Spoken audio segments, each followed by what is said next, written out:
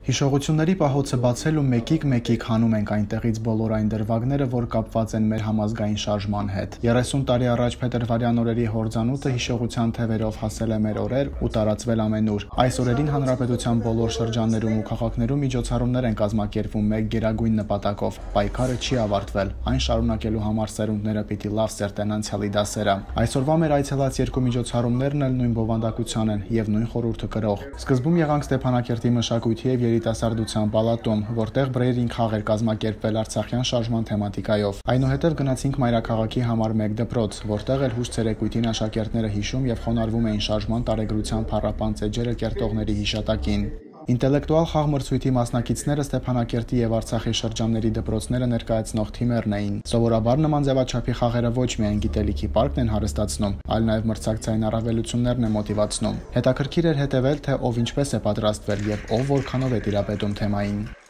Չենք տալիս առավելություն ինչ-որ թեմայի, բոլորն էլ լավ են պատրաստվել։ Այսօր մեր պապերի արյան գնով ենք մենք այսօր այս հողի վրա կանգնած եւ եթե հարկ լինի, ապա ժողովուրդը միասնաբար կպայքարի իր հողի համար։ Արցախյան շարժմանը ներկա չենք եղել, սակայն մեզ պատմել է մեր նախնիները, ծնողները եւ դա մեր մեջ տպավորվել է, քանի որ դա շատ դժվար ապրումներ են եղել եւ այդ ամենը նաեւ տեսել ենք ապրիլյան քարորիայի ժամանակ, որը եւ արդեն սկսել են գնահատել անցյալը, տեսնելով ներկան եւ կերտել ապագա։ Իրականում ցանկացած միջոցառում ճիշտ եք ասում ունի իր գաղափարը եւ շատ կարեւոր է այդ գաղափարը պահպանելը։ Մենք ամբողջ հոգով ու սրտով այդ ամեն ինչը հասկանում ենք ու մեր ցանկացած գործը հենց դրա վառապացույցն է։ Մեր այն գիտելիքը, որ մենք ստանում ենք դպրոցներում, կիրառում ենք եւ ցանկացած քայլ, որ անում ենք, դա անում ենք հենց մեր հայրենիքի համար։ Հադրութը լինելով առաջին շարժման առաջին նախաձեռնողներից մեկը, մենք պետք է հաղթենք այս մրցույթում եւ բոլորին ապացուցենք, որ հնարավոր է ամեն ինչ։ Հայրենասիրությունը, այո, ազգային գաղափարախոսությունները ավելի կշատանան եւ երեխաների մեջ հայրենասիրական ոգին կբարձրանա։ Տղաներն էլ ընդհանրապես բանա գնալու առումով ավելի կողքեվորվեն։ Կարծիքովս մեջ նշանակություն ունի բոլորիս համար, այլից մասնակցում ենք։ Ինձ պատմել է հայրիկը, ինքը եւս մասնակից եղավ։ Խաղն ընթացավ 3 փուլով, յուրաքանչյուրում 10-ական հարց։ Պարզվում է, թիմերը բավականին լավ են պատրաստվել, ցուցաբերելով պատասխանատվության բարձր զգացում, ինչը ոգևորիչ է հանդիսատեսի, ինչպես նաև խաղակազմակերպողների համար։ Հարցերը բազմազան, ինչպես մեր շարժման, ազատամարտի հետ կապված, այնպես էլ ընդհանուր բնակավարից, ընդհանուր գիտելիքների ստուգման համար։ Կրթության, գիտության եւ սպորտի նախարարության դպրոցական արտադրոցական բաժնի վարիչը նկատեց, որ նոր սերնդի հայրենասիրությունը զիջողական չէ, նրանք արժանի իրավահաջորդն են հերոս պապերի եւ արժանի զավակը հայրենիքի։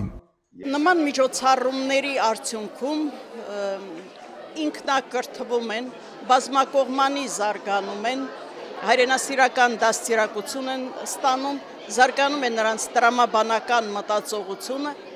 եւ ոգեվորությունը, իհարկե մրցույթ բառը հենց ինքնին ոգեվորություն է, որպեսզի բոլորը ձգտեն, ջանան, իրենք առաջի տեղը գրավեն։ Խաղի մինչև վերջ հետևելու մտադրություն են գլխից չէինք հետապնդում, դրա համար չսպասեցինք մինչև հաղթողի անունը հնչեր։ Մեզ պարզապես հերիք էր համոզվելու, որ դպրոցականների ներկա սերունդը սերտել է կյանքի ու պատմության հիմնական դասը։ Ուստի բրեյն-ռինգից հետո մեծ հետաքրքրվածությամբ շարժվում ենք դեպի առաջին դպրոց։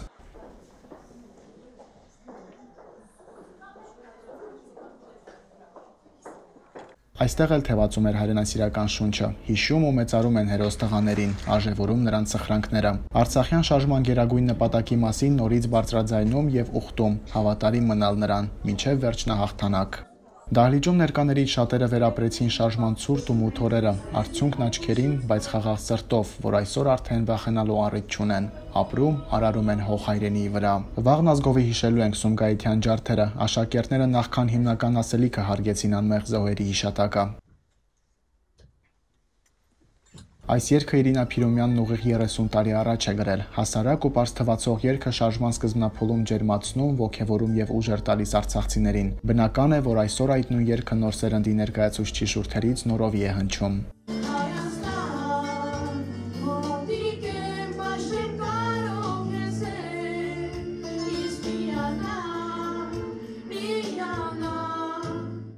Հայրենասիրության թեման մշտարկա պիտի լինի ամենուր, մանավանդ կրթական հաստատություններում, սակայն դրանով հանդերձ չափազանց կարևոր է նաև խոսքից գործի անցնելու գաղտնիքները փոխանցելը։ Ակնհայտ է, որ միայն այդպես կհասնենք նորանոր հաջողությունների։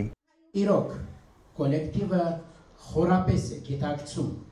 որ ազգային գաղափարախոսության անկյունակար հանդիսացող ռազմահայրենասիրական դաստիարակությունը եղել, կա ու մնում է դպրոցի մանկավարժական կոլեկտիվի ուշադրության ներքո։ Խաղաղության պահապան է նոր սերնդի յուրաքանչյուր անդամը, նրանց համար կարելի է հանգիստ լինել, որովհետև այդ վճռականությունն ընթերցվում է նրանցից յուրաքանչյուրի հայացքում։ Համոզված եմ, այսօրվա սերունդը անպայման կպահպանի բոլոր այն ավանդույթները, ինչին որ դավանել են իրենց նախնիները։ Ես հավատում եմ մեր սերնդին։ Եթե ինչ-որ մեկը զգում է, որ իր հայրենիքը վտանգի մեջ է ու ձեռք չի մեկնում նրան, ապա նա ամենաթուլամորթ եւ ամենավերջին մարդն է նա։ 30 տարիների ընթացքում դաստիարակվել ու մեծացել են նոր սերունդ, նորագույն մտածողությամբ ու ապագան ստեղծելու յուրատիպ պատկերացմամբ, սակայն ուրախացնողն այն է, որ այդքանով հանդերձ մնում են հայրենական արժեքներին հավատարիմ սերունդ, քանզի արցախցիների համար բոլոր ժամանակներում հայրենիքը եղել եւ մնում է բացարձակ արժեք։